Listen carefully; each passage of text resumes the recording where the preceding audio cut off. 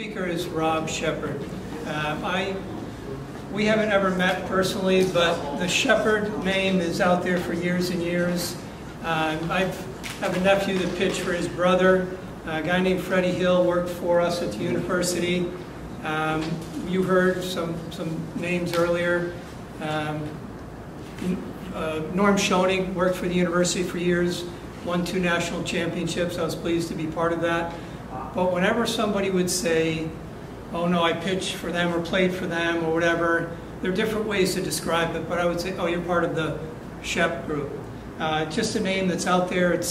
Your dad was an icon in the industry. You've carved the same niche. Your brother has as well. If you pitch for or play for Sheppard at Seton Hall Prep or Sheppard at the university, you're part of a bigger thing than just baseball. So we're pleased to have Rob here, and players, everybody feel free to ask questions as we go along here. Thank you very much. Thank you very much. No, I appreciate being asked to speak today, and obviously having the opportunity to follow Brooks. For me, you know, I was brought up in old school baseball, and now we're, I guess, what you would call new school. But I think that what makes the current status of baseball so important is the marriage of both. You have to have both. You can't have a successful program or successful organization without one or the other. I think some of the major league organizations that are putting a lot of stress on sabermetrics and analytics, they have to have some type of approach where there's a feel to it.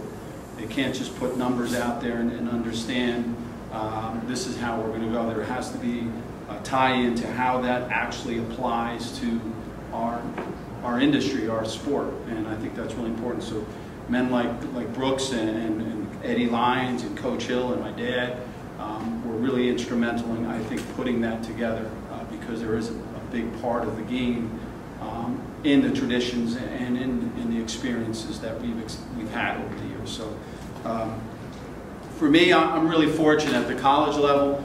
We have access to a lot of different resources that you guys don't have here as readily as I do. I have Tony Testa, who runs our athletic training area. I have Mercedes Cunningham, who is our trainer, who works hand in hand with our athletes from rehab, from prehab to workout design, you name it. I have the ability to do that. Then we have the technology. We have the use of a bat system, which I think you might have here, Rapsodo and things like that. So I think there's a lot that we're able to tap into these days, and we have to take more of a holistic approach when we're talking about arm care. For me, there's a lot of differences. The differences in body type, differences in mobility, differences in the ability from a velocity standpoint in each athlete. So you have to take those into consideration. You can't do arm care as a cookie cutter. You can't throw everybody on the same weighted ball program because some guys are better suited for different exercises over others. So there has to be the ability to assess the athletes, to understand what their limitations are and what they're good at, and design programs and work with them throughout their careers. Brooks touched on something for me is really important, is the communication.